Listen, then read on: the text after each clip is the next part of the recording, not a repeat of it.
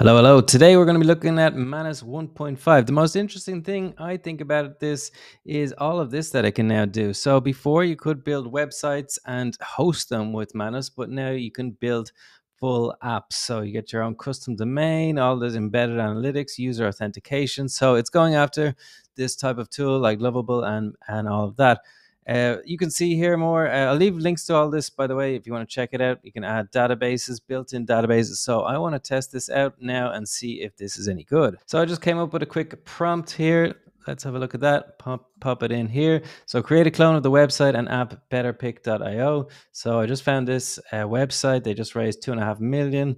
So I mean, that must be something valuable. They must be making money. So this could be something to build, to check it out, right? So to actually create the website and app, we just need to turn on the agent here. So I'm just using the free plan. So it'll be interesting to see if I can actually get it done with the free plan. Let's give it a try. So while that's building, we can also use this tool, anything. So sometimes I really like to get the tools that are specifically built for apps or websites, or, I think the good thing about Manus is that it has all these other super agent tools. It can go off and do research and stuff like that. But this is a purpose-built tool for making apps and mobile apps. So I'll leave a link to this down in the description as well. So let's just put in our prompt here and see what we get from this tool. And GenSpark is kind of a very similar tool to Manus. So we'll also try this one to see how it does.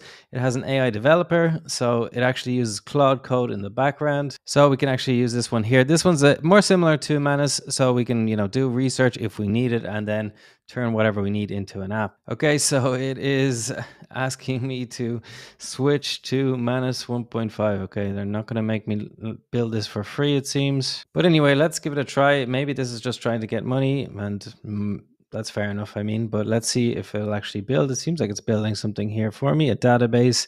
So amazing, the type of tools we have nowadays. So this is create anything. You can basically build anything in mobile apps. One of the few tools to actually help you build a mobile app and publish to the Apple iOS store. Okay, so I think this is why people were so excited about agents during the year. You can see that this is going off and using different tools, doing different tasks.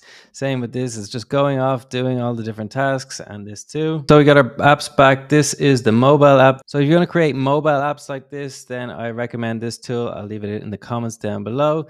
What did Manus do? Well, it came up with this app, so it can create full apps. It actually did quite a lot of work here for me. So let's see if it works. Okay, unfortunately, we didn't get it to work. We got an error here. Let's see what GenSpark did. It came up with this website. So yeah, pretty cool that I actually have to sign up in all dashboard. Okay, let's add our image here. Okay, so we did get all of the database and all with GenSpark too, but yeah, you need to pay for this as well. Okay, and Manus did create a professional image of me. So pretty impressed with that actually, because image models can be very difficult for some reason to integrate into these apps. So that's pretty cool. I like that. It came up with the integration also. I'm actually quite impressed by the power of Manus. This one here, create anything, is good for mobile apps. You can also publish it as a mobile app, and then you get an app store review, so you can submit it straight to the app store. So if you want to build a mobile app, this one is good. It's called Create Anything, and GenSpark is also good with Cloud Code. So all three very, very good. Worth a try in my opinion. Thanks for watching.